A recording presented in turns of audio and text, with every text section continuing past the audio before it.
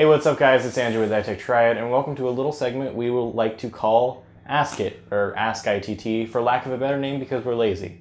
So anyways, we're going to be answering questions asked by you guys. We either sent out a memo on Twitter, Google+, different things to let you guys ask these questions, and we've gathered a few, and so we're going to start asking them.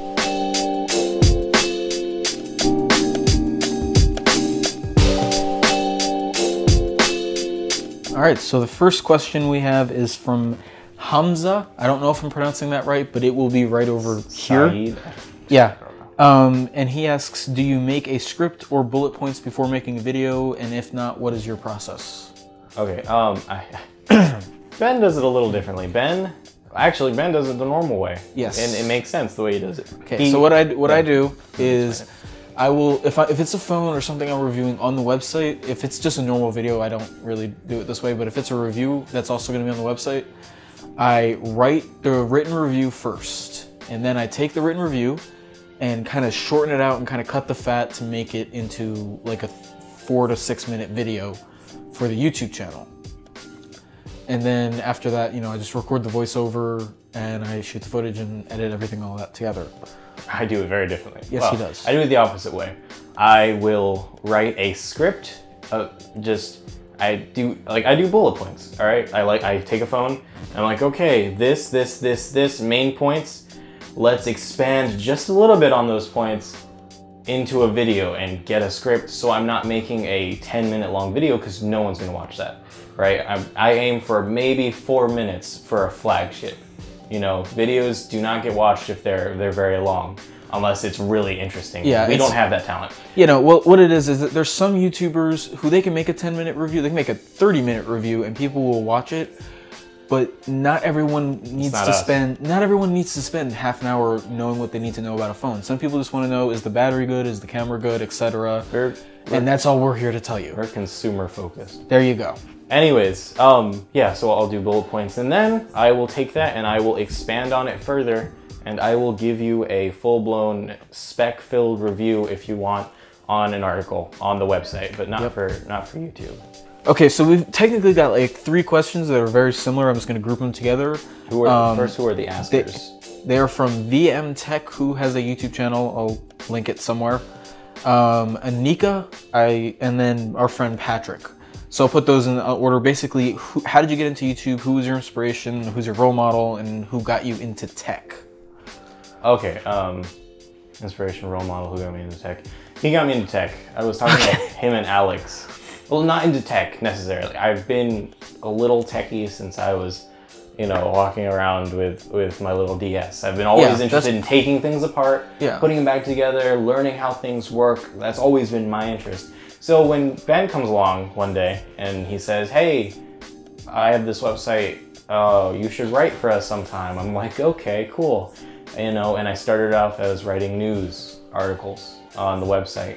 And then it escalated to, I started writing tiny reviews, and then I did a voiceover, not a video. I did a voiceover for a video for how to speed up your iPhone 4.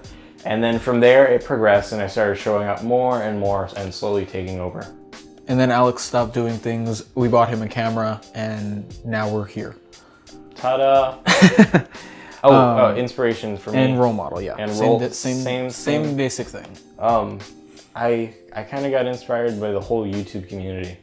Kind of taking little bits of information from them and taking their ideas, or not their ideas, but like the way they make videos, and kind of coming up with my own little way, I hope, of getting videos done.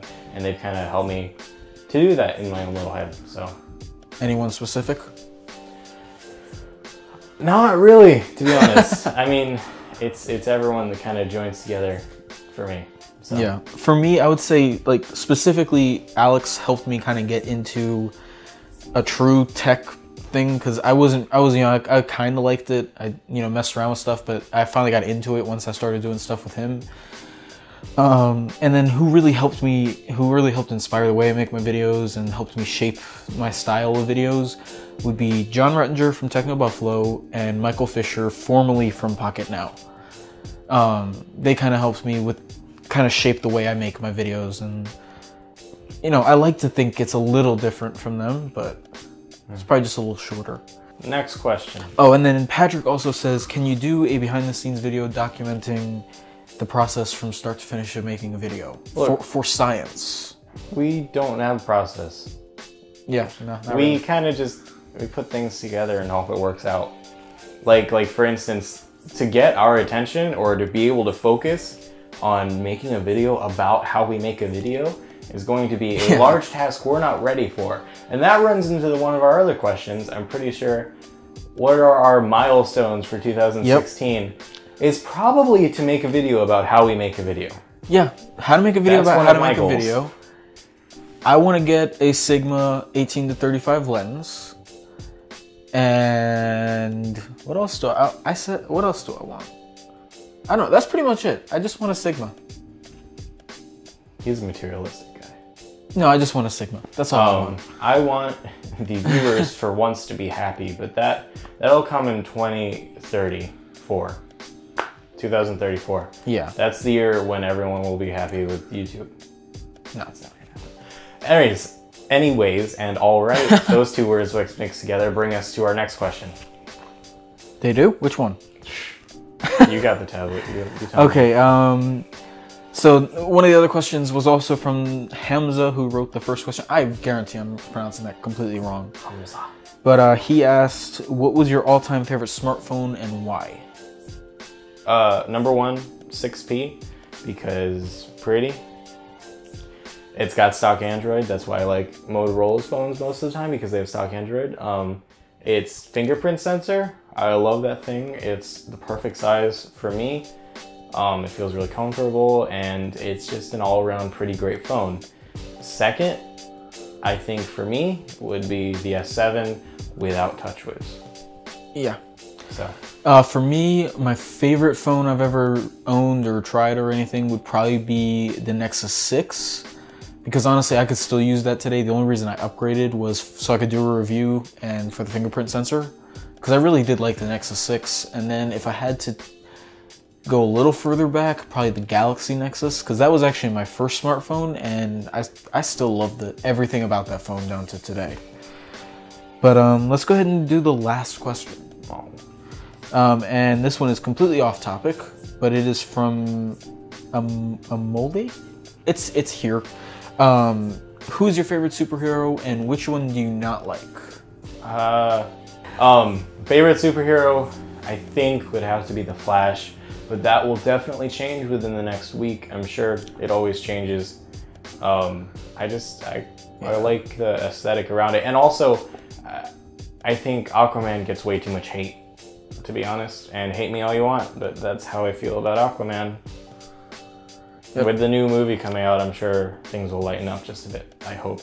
Yeah, I would say my favorite's probably the Flash too, with Spider-Man right up there as well. I love Spider-Man. I cannot wait to see him in Civil War in a couple of weeks.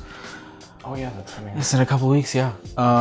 If I had to pick a third, probably Batman. But I really can't pick one that I don't like. It's hard to pick a superhero that you don't like. Fun fact, I got super sick in the middle of Batman v Superman and had to leave. It's probably a good choice. Yeah, I was totally fine with it. Anyways, that wraps it up for Ask iTech Try It. Thanks so much for putting in these questions for us. We really appreciate it. It gives us something to do. And please keep watching our channel. If you haven't, you should probably hit that notification thing, the little button, or don't. I'm not your boss. Should, and then you'll get stuff from when we post things in your feed. And subscribe to the channel if you want, because we have stuff every week. That is our other milestone goal, is to get stuff in every week. Yeah. So you guys can get content, and yeah, we appreciate you watching. So anyways, thank you so much, and we'll catch you next time.